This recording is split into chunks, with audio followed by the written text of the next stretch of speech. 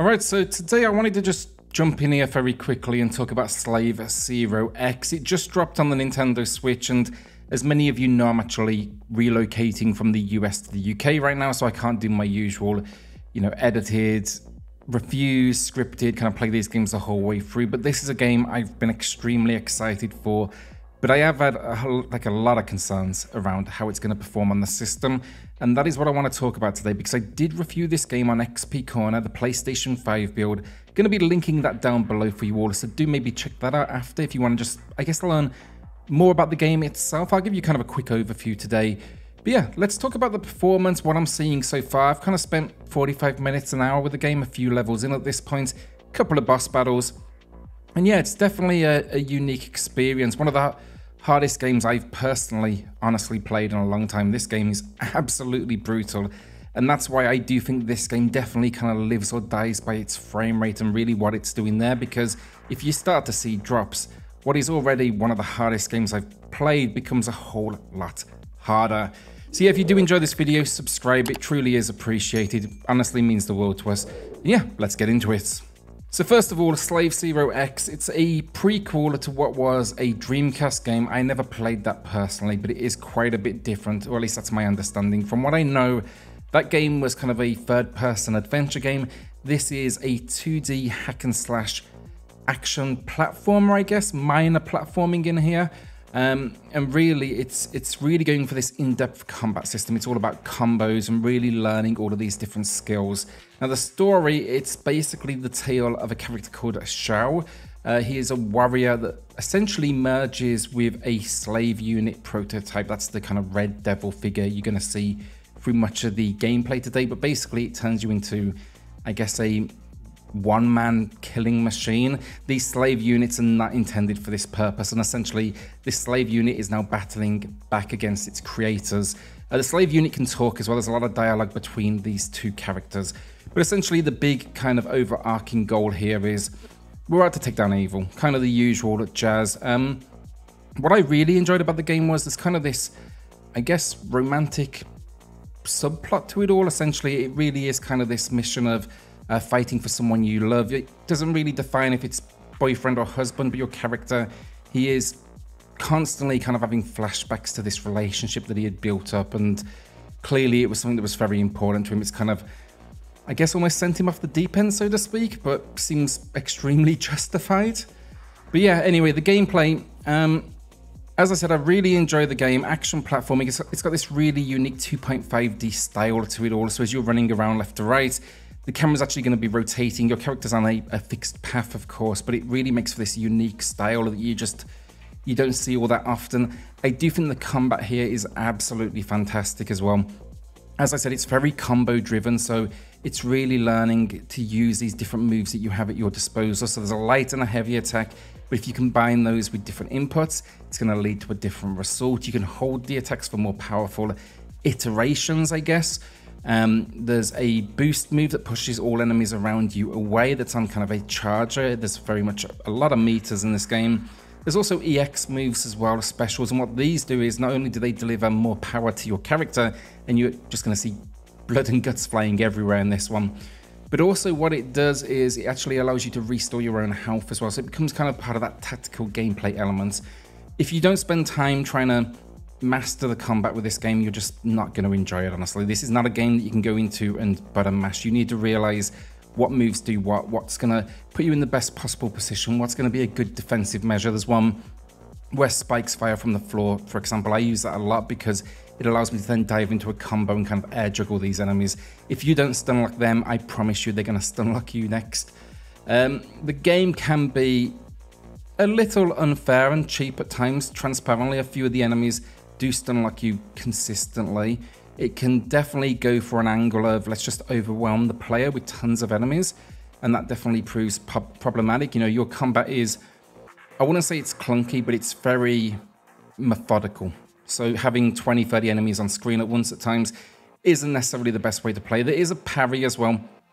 I'm personally absolutely useless at it. I'm not a big fan of the implementation. Basically, if you want to parry, if an enemy is coming towards you, you need to tap the direction towards them. It just feels unnatural moving towards a character, someone that's taking a swing at you. So it's going to take a lot of almost rewiring that brain to really get used to.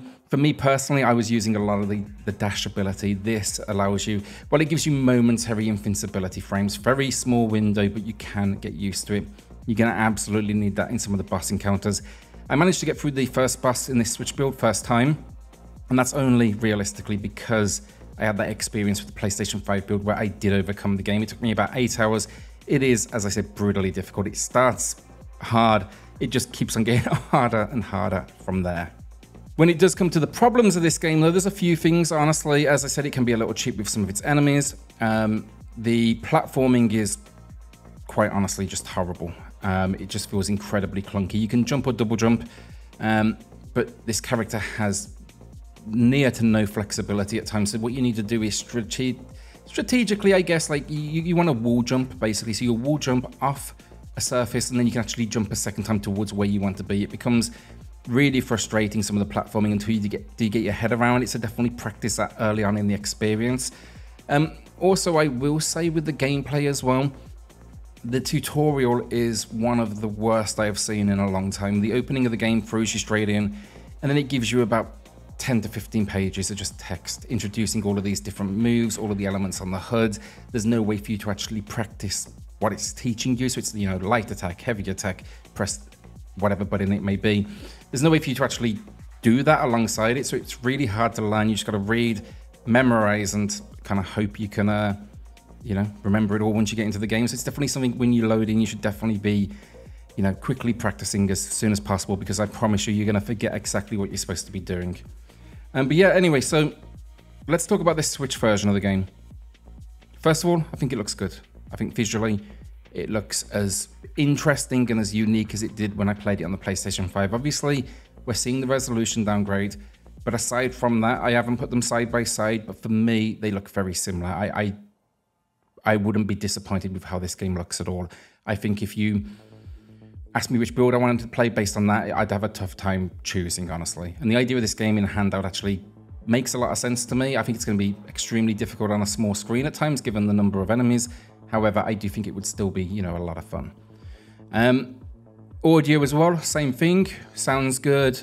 A lot of voice acting throughout the game. All of the characters have their own unique actors. They've done a really good job of kind of delivering across the entire board. I really brought into this storyline. Really enjoyed the world. It made me want to go and play that original Dreamcast game, which is probably the biggest compliment I could give it, because I had no experience with this series. I just kind of thought the character looked cool, and that was my sole reason for basically jumping in day one when I did. Where we run into problems, however, is unfortunately, and you're probably not going to be surprised by this, but unfortunately the frame rate. The frame rate as it stands, it's unlocked. It's targeting 60. And I think initially on that first level, you are going to see that, and it feels really good. I actually did a 1 hour video on this, somewhere in that region, 1 hour video on this for Game Corner as well. I'll link that down below so you can kind of see my initial reaction to the experience. But as I started to get through the level, I started to notice that the more enemies that were on screen, the more I was starting to feel like the controls were lagging slightly. So I did plug it into my system to kind of get a read on what the frame rate's actually doing here. And yeah, that's really when I saw kind of the scale of the movements. I'm seeing anywhere just in this first 2 levels alone. Remember, the game is not yet overwhelming you. It's not pushing you as hard as it will be later in the experience. There's nowhere near as many enemies as you're going to get on screen at any one time. And it seems to be a combination of how large the environment is around you with how many enemies are on screen, but it's dropping anywhere as low as low 30s. Now that in itself, low 30s, wouldn't be a bad thing. I think you could absolutely work with that. The problem is, the frame rate's jumping between low 30s and on average, I'd say low 50s. Sort of, I've seen like 52, 53, sort of 31, 32 as well. That's a big jump when it comes to a game that's all about combo action. It's about quick responses. It's about perfect parries. When I say this game has unforgiving parries, I'm talking, it feels like it's a split second that you get a chance to respond in. So when the frame rate's going all over the place, that's really going to cause you an issue. I'd never say it's jumping 50-30, 50-30, you know, repeatedly, but what it is doing is it's slowly dropping in the bigger scenes, which is causing me personally a lot of issues, definitely making the game a whole lot harder than it already is, in my opinion. And yeah, on the second level alone now, it's starting to get to the point where I died a couple of times, and transparently, if you put me in front of the PlayStation 5 build of this game, I would not be dying at that earlier stage. It's just that split-second difference in the responsiveness of the controls means I'm not dashing when I want to be, I'm not parrying when I attempt to, not that I do a lot. And yeah, it's gonna prove difficult. For me, as it stands with this game, it's one of those, if they can't get it to 60, I think it needs to be locked somewhere, so I'd go locked 30 personally.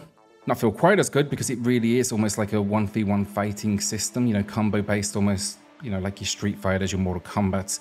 You really want those at 60 where you can be, but if I had the choice between the fluctuations or a solid 30, give me that solid 30 any day. So yeah, Slave Zero X, awesome game. I've got a feeling it's only going to get worse from here. I can't guarantee that. As I said, I'm in the middle of a move right now, so I can't really sit down, unfortunately, spend 6-7 hours with the game. Do intend to over the next week or so and have a full review here on the channel. But yeah, for these first few levels are anything to go by. Even if it stays this way and it's kind of fluctuating between 30 and 50, my recommendation would be pick this up, unfortunately, on any other system first, come to the Switch build last. I'm going to put my XP Corner review for you all down below as well, and I'll put the 1 hour Switch gameplay footage, and I think even just putting those side by side, watching both videos, you're going to be able to see that difference. So yeah, check it out, see what you think. If you've been playing it on the Switch as well, do let me know, because I obviously have that unique position where I played it on PlayStation 5 first, which is always going to make you a little bit more naturally critical when it comes to a version that's maybe not quite at the same place as this one. If I'd played this first, maybe I'd feel very different. It's just that I'm so comfortable with how good that original build felt. But yeah, let me know what you think of the game. If you enjoyed the video, as always, I appreciate it. Just wanted to drop this out there very quickly. As I said, no time, unfortunately, right now for the full-on editing or cutting together the game footage, but I do appreciate the support as always. And if you enjoyed the video, subscribe, helps out the channel a huge amount. Thanks all.